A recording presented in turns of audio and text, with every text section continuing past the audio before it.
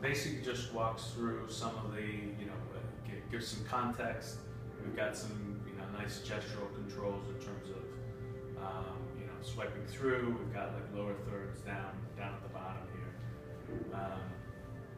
And what we've done is kind of built in a storyline where you are a doctor and have to make this, some surgery here. Not very good at it. Gonna go a little further. And the whole idea is that even if you, or do that surgery and you get the melanoma there, what it's saying is the risk of reoccurrence is much higher because it gets into the lymphatic system. And so it just goes through, and it's really a way to engage in a very kind of gamified way how to this whole storyline. And so we get into the lymphatic system. There's we see that we've got melanoma cells. Gives us some instructions. And let's see. Now we become a T cell. We're chasing the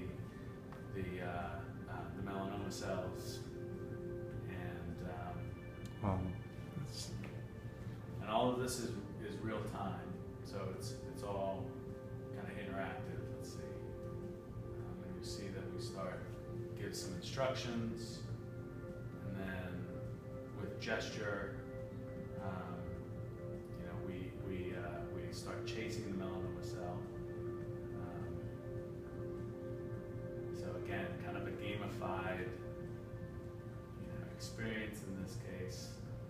And I'm controlling this guy with my hand, and I have to, avoid the walls and finally get close enough to him. Let's see. And then squeeze to attack him. And so what it transitions into is a pre-render animation showing how the T cell attacks the melanoma.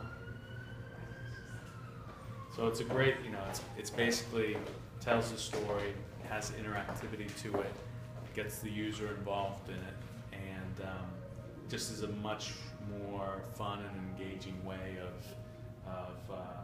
presenting this message, driving that engagement. So gamification of T cells attacking melanoma cells.